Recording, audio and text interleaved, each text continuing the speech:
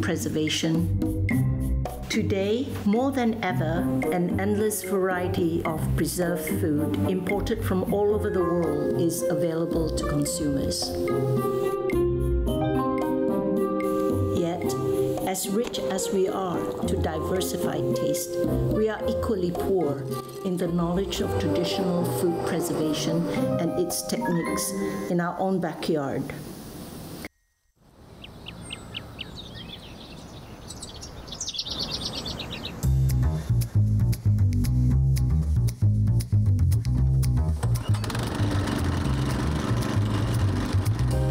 Preservation has been around since time immemorial. For most of the methods here in Sarawak, Borneo, preparation is determined by the weather and geographical location. From the highland to the sea and the jungle to the river, this culinary wisdom stems from oral history. The custom to keep food from spoilage and to extend shelf life of one's harvest has been passed down for generations. In Search of the Food Preservers covers the cross-pollination of the multicultural palates of its people, which is the epitome of Sarawak's food heritage. Most significantly, it's the cooking process strictly acquired by instinct that is truly at risk of getting lost and forgotten. 6 food preservers, 6 indigenous groups, and 6 traditional methods. And I'm obsessed with documenting and preserving our culinary culture. Preservation through sunning is one of the oldest methods. In this episode, we are so privileged to meet with a living legend who started this 40 years ago.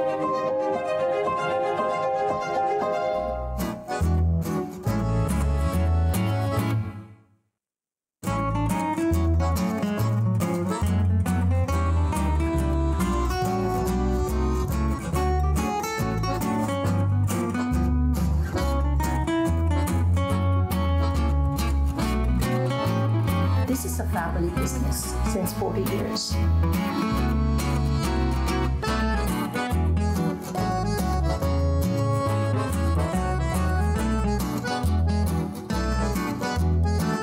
When I arrived, one of the first things I saw was the Chinese altar.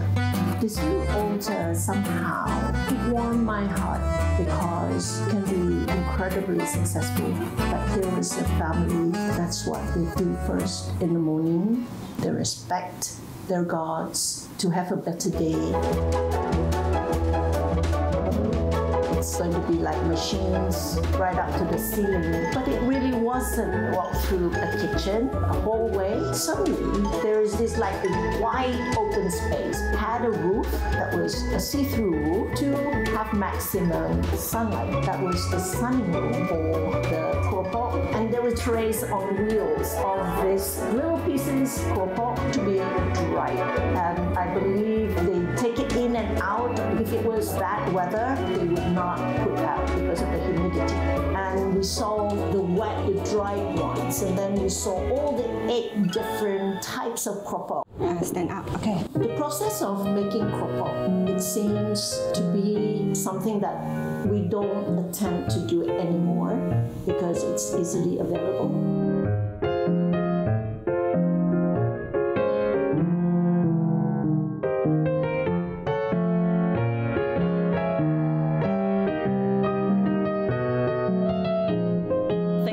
Showing us how you did it at the beginning. That was by your parents, and we really appreciate it. Our pleasure. Let's talk about the prawns. Get the good prawns. So these are the peeled ones that your daughter and sister-in-law were peeling. So it's a big family business. Do you remember the first time you had to help your parents, both of you? I think when we are studying primary school. Here I mix it. So what is this? What are you going to do now? Mix it with some flour, black pepper, mixing it. I remember as a child, my mother showing me how to do that. And the part that was difficult was the pounding, because if it is not pounded well enough, you get holes in it, the air in it. So how many flavors do you have? You have prawn, fish, Vegetarian one like yam, sweet potato, pumpkin, seaweed, mushroom, the fra, 我放混下呢種，是蝦米款？多種混。你面用 measurement 啊？阿家，你嘅 favorite flavor 是蝦米？我人是喜歡食糊嘅。So until it's soft, pliable, but still wettish. 炒咗一差不多，會當切一條一條。And it might eat 黏是。It's like being a baker. Yeah. Looking beautiful. So what kind of prawn is this? 本地嘅 Sea prawns. 海嘅。你沖一條一條，唔使啦，差不多。做細條啊？呀。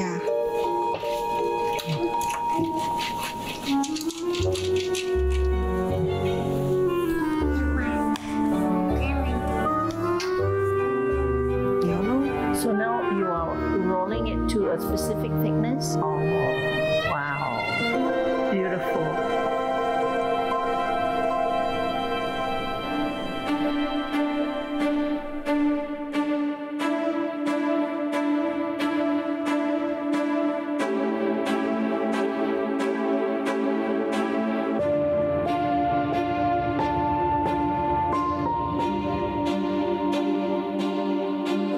Someone I met about 5 years ago. I believe he had just graduated, and I met him at somebody's house when he told me that he just graduated as a food scientist, and I just thought, this is incredible. So I said, what are you doing now? And he says, well, I'm making jams, local produce. And I simply asked him, do you make acar? And he says, yes, of course.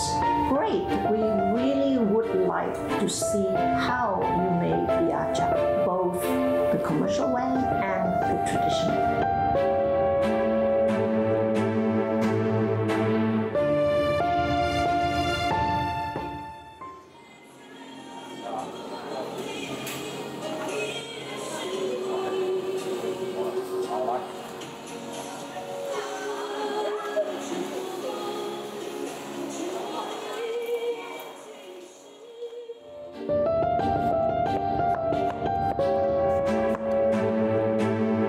There's a battle between this modern technique and his grandauntie's traditional method of cooking acar. Alice and Kevin, so these are the three that you had steamed and they're now ready to be cut. See. Let it cool down. Yeah. 當然靚啦，都即係當切啊。After you steam, you pang i-leng niya. Did your mother insist at the beginning before you use machine? 唔係我人係太叻啦，是 machine 呀。So each generation niya lah. Si all by hand niya lah. Yeah. I remember when I cut like that, my mother says, "Moi chang, moi piong." In the past, we would put it on the rooftop. I'd climb up the ladder, take it down if it's rain. In the morning, climb up that ladder again, put it on the atap roof, let it sun for a few days.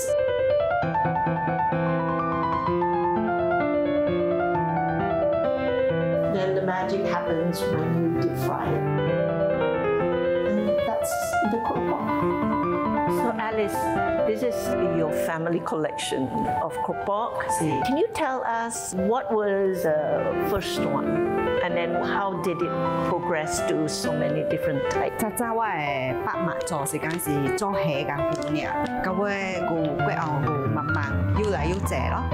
骨嘅即錯謝乜嘢啊？嗬，阿錯因為 vegetarian 嘅人講 I try，所以人講慢慢研究。做一撮新嘅 flavour 咯。比如我人熟嘅，我人有紫菜、一个香菇、一个树珠、番薯、金瓜加番薯。伊人头做就是了 handmade 咯，用手咯。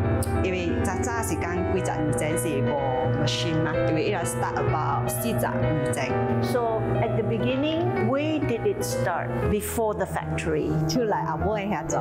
Are you still staying there? 是，我徛遐。And you're going to bring us there later on? 是。That would be wonderful.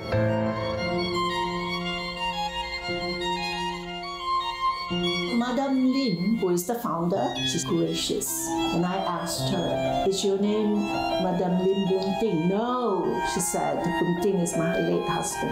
And then she tells me that she loved eating keropok and that was how it started. So she decided to make it myself.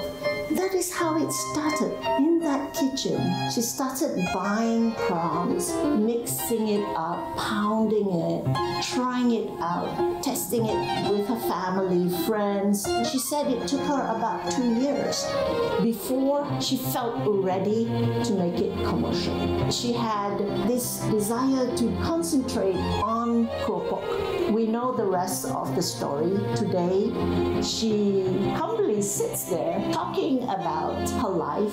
我算暑假嘛，我看到俱樂部暑假。OK 你我就試咯，試咗咯，慢慢試咯。頭第一個艱苦了暑假。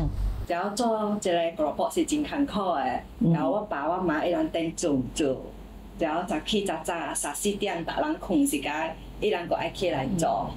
然後我爸個愛出去出壺，係咪調伊個壺試嘛，等來試做，做到一人個愛試白咯。時都愛做掉，愛做掉伊學試啦，等仲就試時間，我人個讀冊咯，讀冊等來，可能就個一人到燒俱樂部去做咯。有時到攏一人燒咯，因為一人拍啊，拍到愛燒，然後如果一人有壺，我人有可能到落北京打折啊。打折。是，等種是。艱苦我無能記做。一人家己鋪等做。恁爸無共人家己鋪，家己折，北京了。咁我爸家己送貨。了家己咯。問題係是。各人嘅口味袂一樣咯，有誒愛鹹，有誒歹鹹，真艱苦講啊，即個有誒就愛食較鹹，有誒講較好鹹，有誒又愛咬，有誒又愛爆，所以 actually 真艱苦，就是啦，愛吸到一瓢鐘個，到這種本是這樣嘅。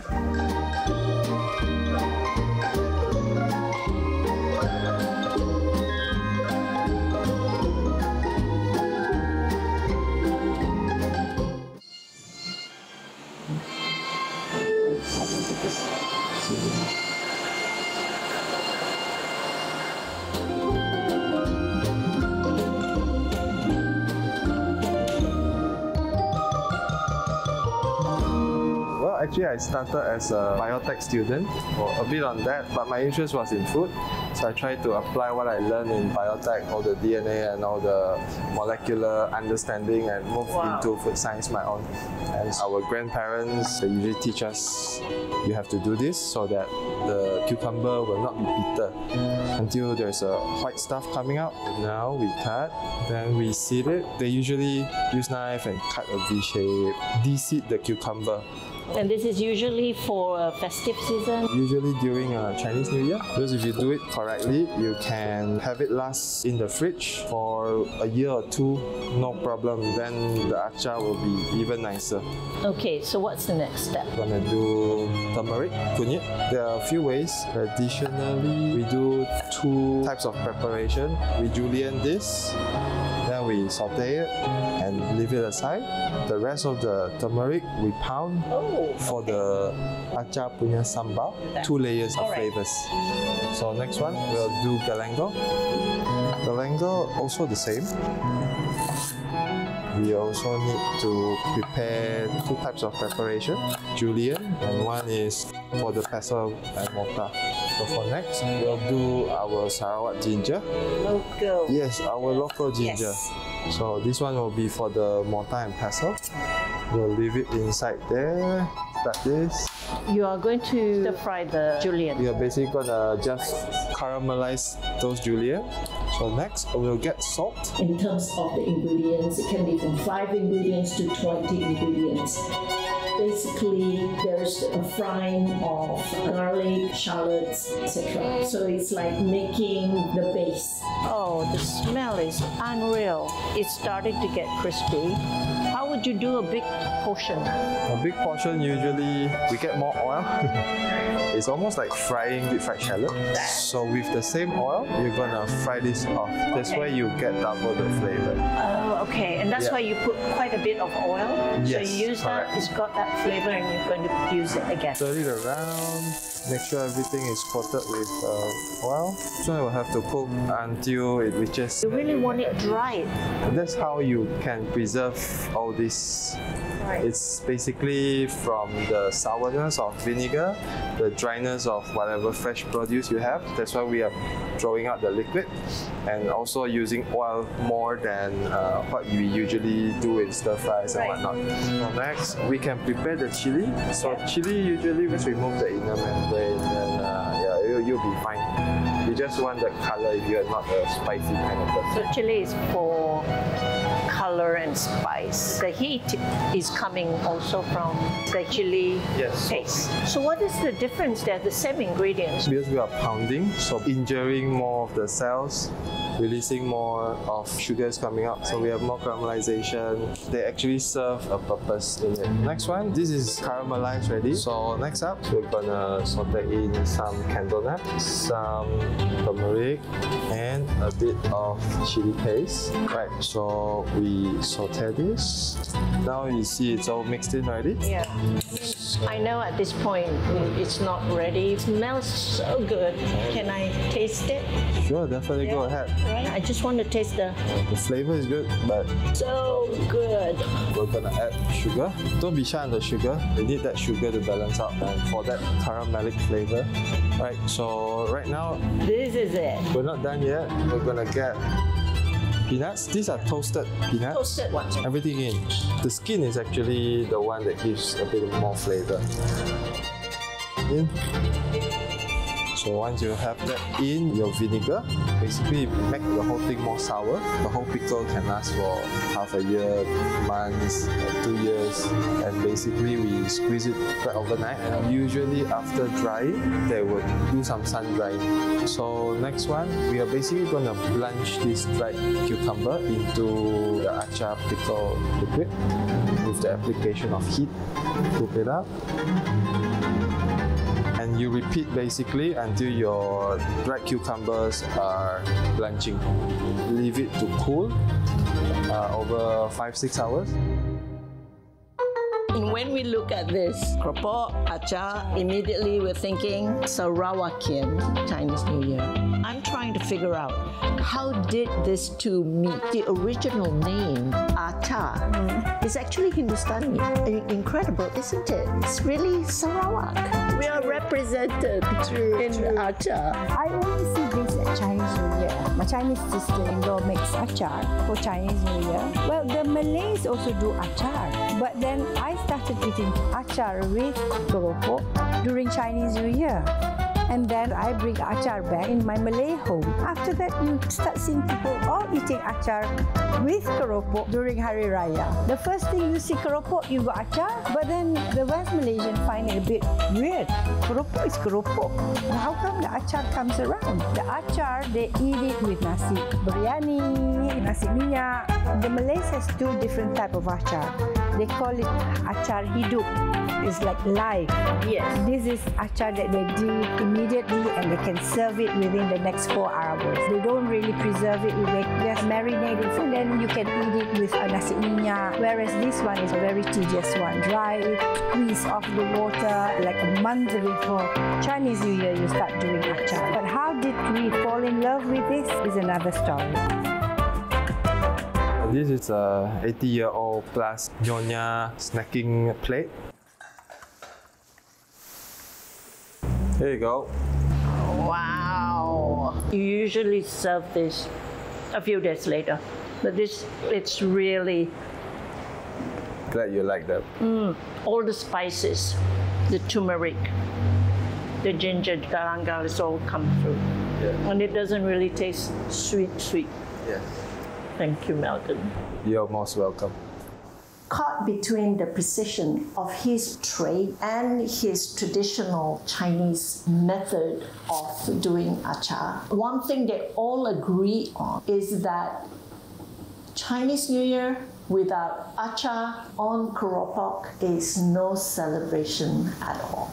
You taste every single ingredient, and that's what makes it so amazing. All right, so there's Jatin, can you say your Chinese name again? Chen Pei Lan. It's incredible because I have the same name in Chinese. There's just one part that's different. My name is Chen Pei Yu. Wow, we could be sisters. Celebrating Sarawak way of eating keropok and achar. Salute. Salute.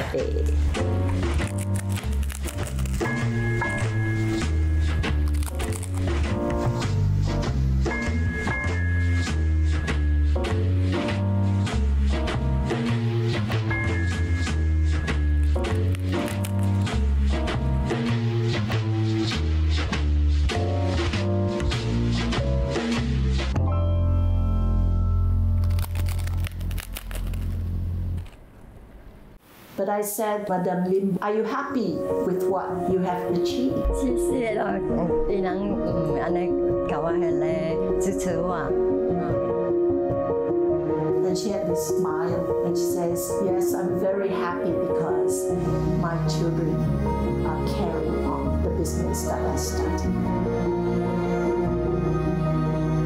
In the end, 4 decades ago, it was a brilliant thought, and today it still is.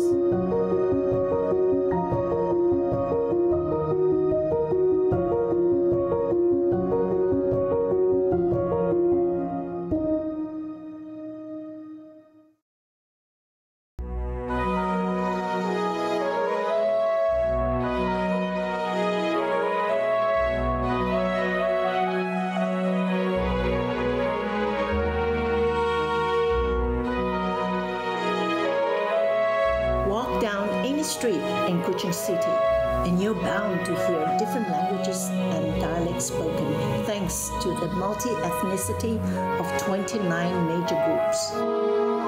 And as such, it is a real melting pot of boundless types of cuisines. No matter the indigenous group that we come from, our ancestors had planned that we would never be short, passing down traditional methods of preserving food to last until the next harvest.